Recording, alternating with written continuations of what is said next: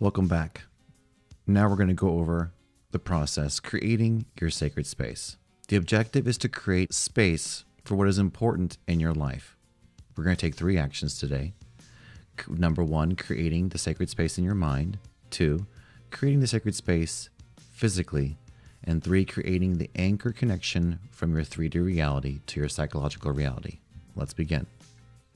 By creating sacred space in your mind and your home, this is going to allow you to return to your sacredness, remembering that your path and your faith are always yours, regardless of any outside influences. Like I said, we're going to take 3 actions. 1, creating a sacred space in your mind so that you can align it with an elevated, excited, and sacred mindset. 2, creating the sacred space physically to anchor your intention and ritual in your manifested reality. 3, create the reverence between your mind and your manifested reality. Creating the sacred space in your mind. Identify an area that you want to change from the mundane to something sacred. Choose an area that you express apathy, numbness, or just sitting with little or no change in your life. Something that is boring and has been predictable in your daily life. Now, grab pen and paper and write down your beliefs that influence your choices to stay in the mundane, bored, or unconscious pattern. I encourage you to actually type or write this out. Your mind will only come up with so many ideas, and you might trail off and daydream and add more energy to creating that belief further.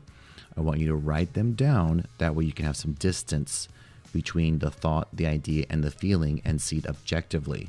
And also you can keep asking yourself the question, is this the belief? Is this belief? So you can get to a core belief versus the first one, which might just be a surface answer. Then connect with the desire to step into a new reality, the one that you really want. Then choose to drop your reasoning or beliefs that make you stay small or stand still.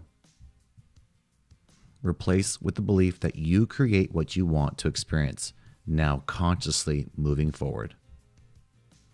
And accept a resistance-free mindset so you can receive new inspired actions.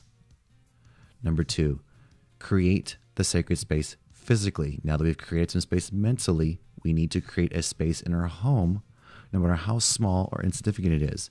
That way we have a reminder that our life is sacred. So we can anchor in your intention and ritual into your manifested reality.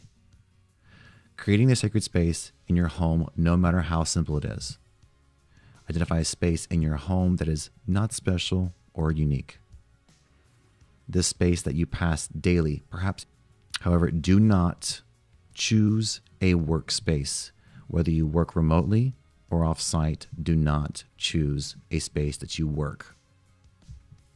This is usually something that my clients will bring up as an opportunity because they work so much, and there's a laugh, and then there's usually an affirmation that this is the only place they're willing to do any work, and then I have a difficult time breaking them away because they get in a habit of only doing their mindset work and their awakening work when they're already on task, and therefore the phone keeps ringing, the computer keeps telling them what to do.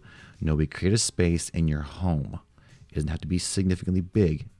Any small place that you can shift from a place of resistance to allowing. So I challenge you to create a new inspired view of this area. What would this space represent to you if you could choose a sacred, holy, or worthiness to this area? What would a change of this space include as a change internally within you? Now create the anchor connection from your 3D reality to your psychological reality.